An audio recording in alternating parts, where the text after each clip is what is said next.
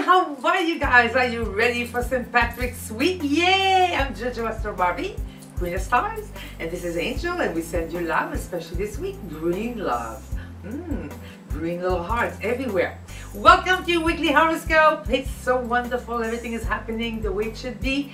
Happy St. Patrick's Day on Thursday with the moon in Cancer, which it means it will be very loving, very tender, very joyful. And I'm a Cancer, so I'm gonna party. This week the sun is in the sign of Pisces. Happy birthday to you. Yay! Happy birthday to you. The moon will visit the signs of Taurus, Gemini, Cancer, and Leo.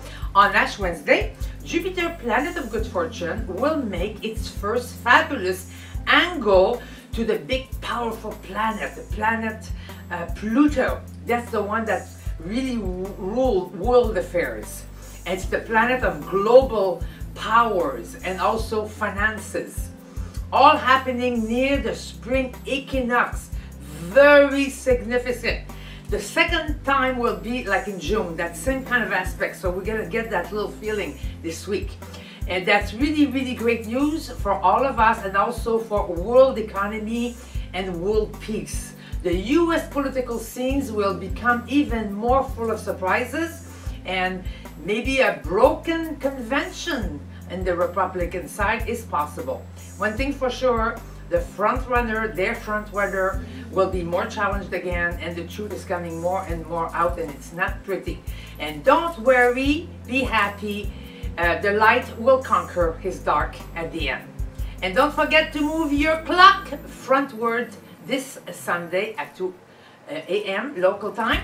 And also remember, we are in an eclipse period month, which means to be cautious in everything you do.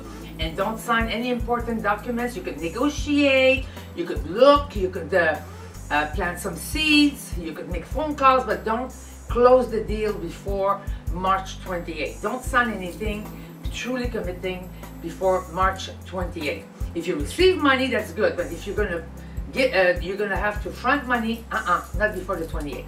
Also, this is a time, these eclipses are so powerful. They're so amazing, especially with the vibration 9 all over it. It's like stamped with a karmic spiritual little magic. So it's a great time to do everything we can to truly be the best we can be. Make the changes, let go of the stuff, forgive, forget, and choose love over everything. That's the only way to be, because that's what we are, love. Pisces, Pisces, happy birthday to you. You're great, we love you. Jupiter, your ruler, with the blessing of Pluto this week in your relationship sector, brings popularity and prestige. The focus is also partnerships, personal and professional. You're negotiating this week. Whatever people you deal with, be very objective and emotionally detached. Follow your heart. Watch out also for manipulators that could try to play with your head. Don't let them. And on the weekend, express your mystical and your poetic side. We love it. Your magical color, mauve, lucky numbers, 842. And now here's your wizard affirmation for this beautiful St. Patrick's week. Very exciting from the stars. Gustav Jung, great avant-garde psychologist, said, "Who looks outside dreams, but who looks inside awakens." Think about that this week. Happy St. Patrick's, and we love you, all the Irish people in the world.